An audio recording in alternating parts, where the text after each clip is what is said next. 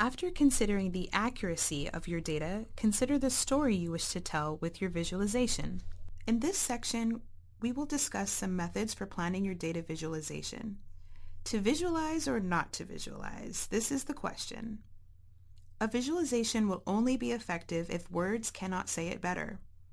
The visualization should be dynamic, worth your effort to create, and worthy of your viewers' attention. What is the headline of your data story? The story can reveal itself when you are clear on what the data is telling you.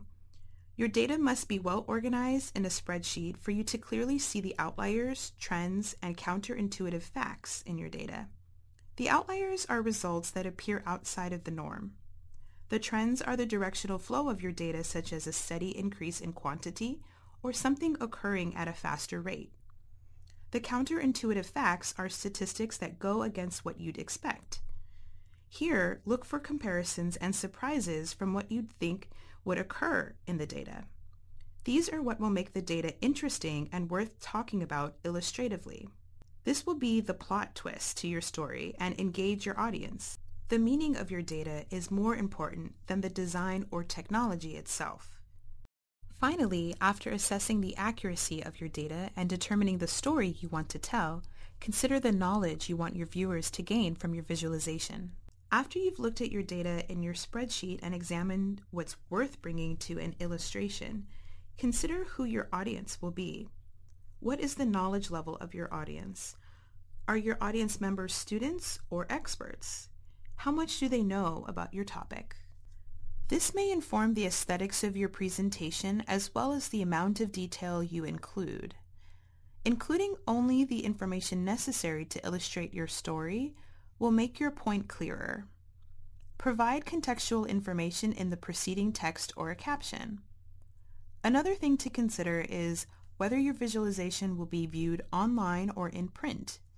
If it is online, will it be interactive? If so, you may need to test your final version to be sure it works on multiple devices and platforms. So now you've chosen what to illustrate. You know who you are communicating with. Next, you will need to think about the visuals themselves. Think about the colors you will see, and which shapes, images, or animations will tell your story most effectively. Be cautious not to overdo it with too many visual elements. You want to keep the data center stage.